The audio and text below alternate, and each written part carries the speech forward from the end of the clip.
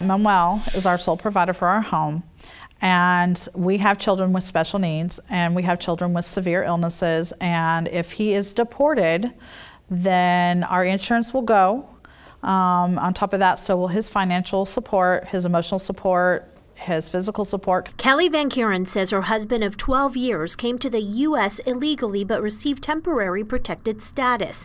And now it's unclear if it's been taken away or not, all because he was pulled over for speeding and DWI. He was not read his Miranda rights. He was not officially arrested. He did all the DWI tests, and my understanding was he passed all of them, and he did more than 9 different tests. And so I feel that he was racial profiled. This is Bentonville Police dash cam video from that September incident. She says her husband was taken to jail and sent to an Immigration and Customs Enforcement holding center in Louisiana for days. She says her husband was asked his immigration status when he was arrested, which is illegal.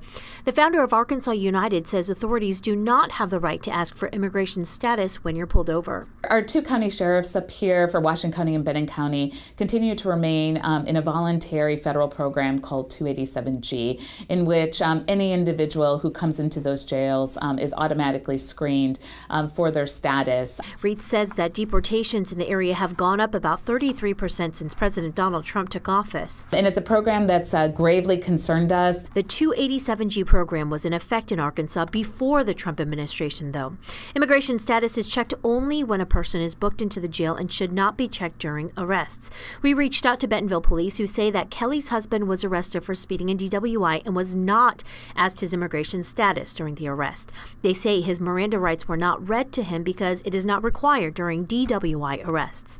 Arkansas United says that they've reached out to 9,000 people so far in their Know Your Rights campaign. I feel that the Arkansas Coalition needs to be taught in our schools, not just a place where we can come to for assistance. In Springdale, Una Lee, 4029 News.